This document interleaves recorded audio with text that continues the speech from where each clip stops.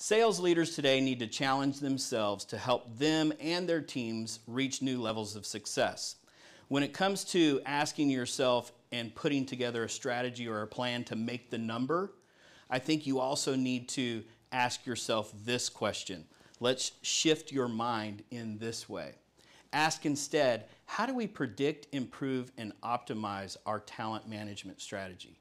So many times we leave it in the hands of HR, or we leave it in the hands of somebody who's recommending somebody to us. But if you can really sit down and be proactive about the mindsets, tool sets, and skill sets you need to help you make the number and break through the craposphere, it's important to think about the mindset first. So make sure that you have a way to predict, optimize, and improve your talent in 2021.